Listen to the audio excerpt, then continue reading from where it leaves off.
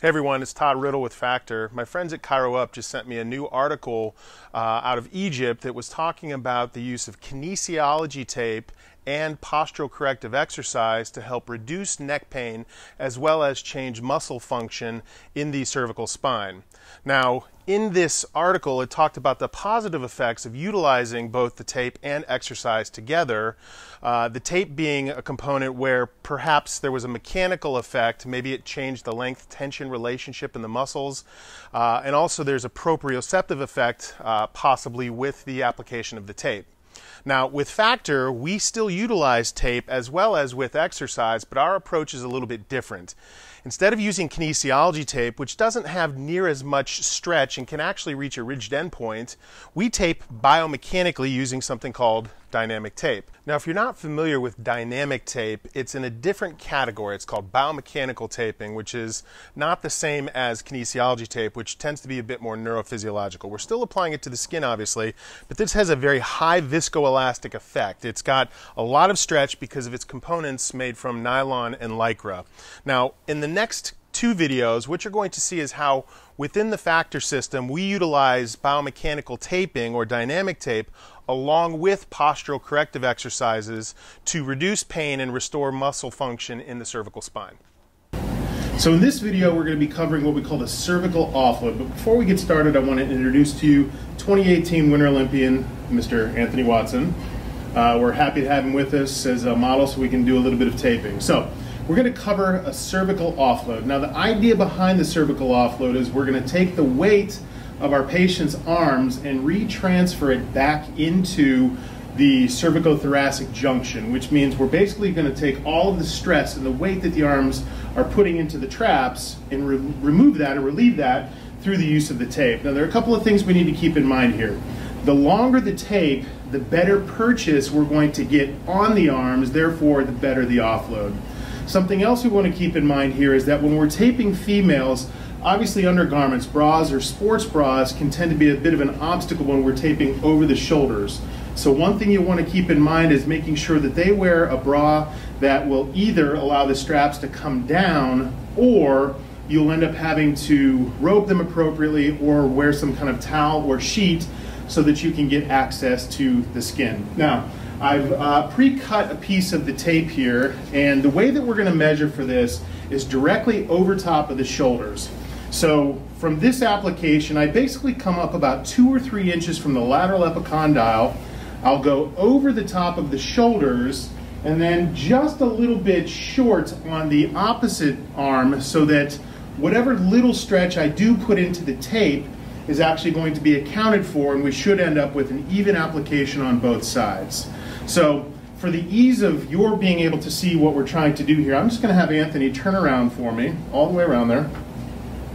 Now normally I'd be taping from behind, but it's going to be easier for you at home to see what we're trying to do with him in this position. Now, it's extremely important that you remember all of our tape applications are applied with the patient in a shortened position, which means I'm actually going to have Anthony shrug his shoulders up so that when I put the tape on and he relaxes his shoulders, the tape is actually going to go into its stretched position and apply the offload that we're seeking here. So I'm actually going to have him tuck his head forward just a little bit there, and we're going to have him shrug his shoulders. Now, a couple of things to keep in mind about the tape here. When we're applying the anchors, we want no stretch around the anchors. Okay, that stretch tends to put a little bit too much traction into the skin and can actually create irritation and blisters. So that's very important here. I also want about a 4-inch or so anchor. Now, I'm using the 3-inch tape here as opposed to the 2-inch tape, especially for athletes. I want a bit more offload, so therefore I'm going to use the wider tape here. So I give about a 4 or so inch anchor, and I'm going to give that tape a tear just like that, the paper. Now, to avoid touching the actual tape and getting my finger oil onto the adhesive, I simply pull that tab back and reflect it so that I can hold onto the paper. So what I'm going to do here is start about 3 inches above his elbow, and that part of the tape that's exposed, I'm going to get started and then pull that paper out, creating no tension around that piece of tape. Because you can see here, If I do put tension on the tape, all of that tension is going to be transferred into the skin, and we could get blistering around that tape. So if we see redness around that tape, we know we've put too much tension into that anchor and therefore run the possibility of creating blisters. What I'm going to do next is reflect that paper back just a little bit and try to pull this back enough so that I can get some clearance to run the tape over top of his traps. Now, something I'm going to do here is very important. I'm going to take these 3 fingers and I'm going to traction down on the tape and slide my finger up this way, so now I have all of this tape where there's no tension on that anchor. What I'm going to do next is bring this tape down across his shoulder, and I'm not putting any stretch into that tape. Just enough stretch to just take the slack out. So you see when I let go there, it starts to wrinkle. So I want to make sure I keep just enough tension into the tape that, that we don't get any slack in that tape. So I'm going to run my fingers right over top, and I'm aiming right for that cervicothoracic junction, right over top there.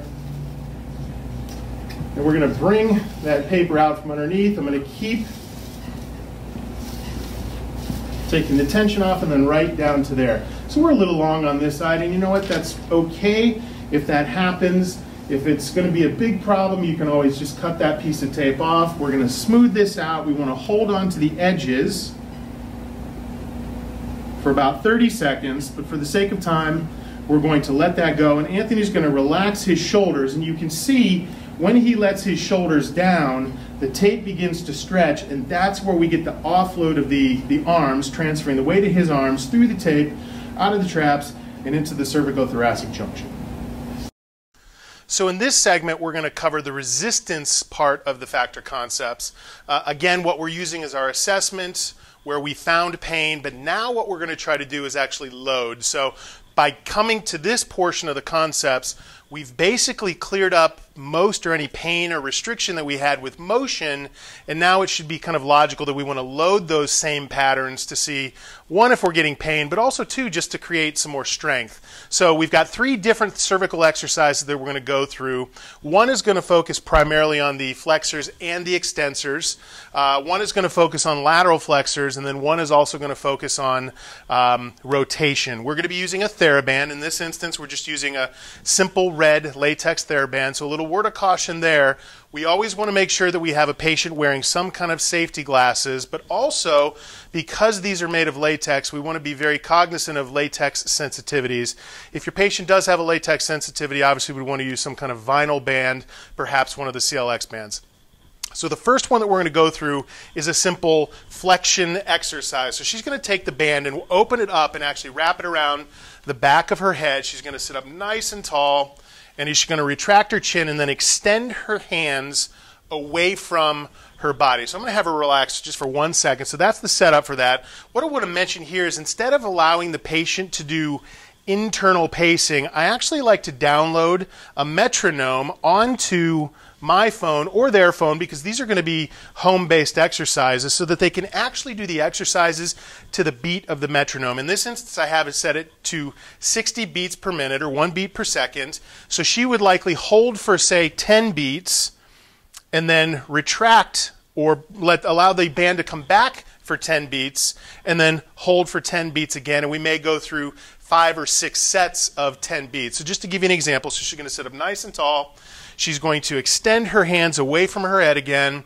She's going to make sure that chin is retracted, and then I would have her hold against the tune of the metronome for 10 beats. And we won't go through the whole thing. She can relax now.